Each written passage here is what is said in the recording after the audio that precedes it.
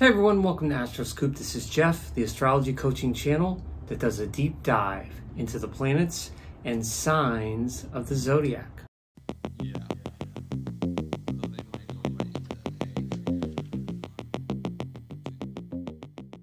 If this is your first time here, thank you so much for stopping by. Please consider subscribe. If you're coming back, thank you once again. Today's video, in light of the recent new moon at the beginning of August 2024, here are my top 5 celebrities that were born with the sun and moon conjoined in Leo.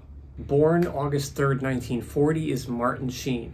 Martin is the father of Charlie Sheen, Emilio Estevez, and Martin is a strong character actor that's been involved in many shows, theater, TV, and of course movies. And in his movies, he has shown a sort of commanding but sunny presence in most of his roles with the sun and moon in Leo.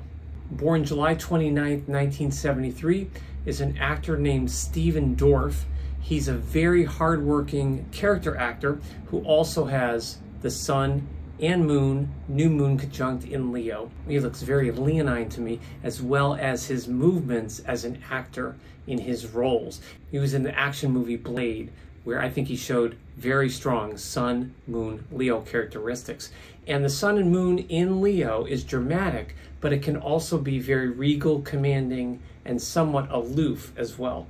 The oldest person on this list, born August 8th, 1926, is an actor named Richard Anderson, who played Oscar Goldman, who was the fictional boss of the $6 Million Man and the Bionic Woman. He had a wonderful voice, a very nice commanding way of playing Mr. Goldman.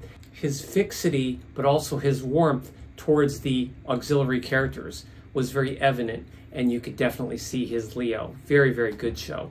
Born July 31st, 1962, is an actor named Al Sapienza, another hardworking character, mainly TV actor, that has been in multiple roles, multiple movies, and many different TV series. He also looks very leonine to me and shows that in his TV roles. Another actor born on July 31st, 1962, the same as Al, is Wesley Snipes. He's number 5 on this list.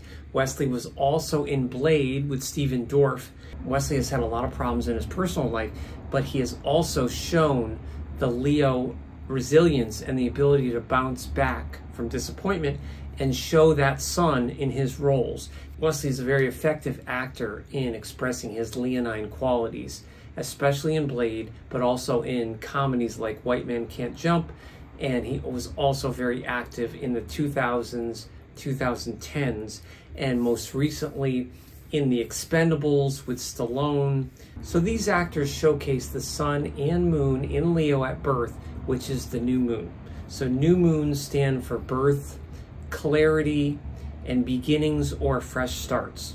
So anyone born with the sun and moon in a new moon Leo is going to absolutely express these through the arts or entertainment in some fashion. But you have to look to the houses where the sun and moon are placed to see how that person uses their Leo energy in the natal horoscope. So this video for the week of August 12th, 2024 is the last full week of Leo. Happy birthdays to all Leos. Soon we'll have the Leo-Virgo cusp, which will have qualities from both signs. Don't forget to like, comment, subscribe, and share. I truly appreciate every view. Let's grow this channel. Until the next one, stay safe and be yourself.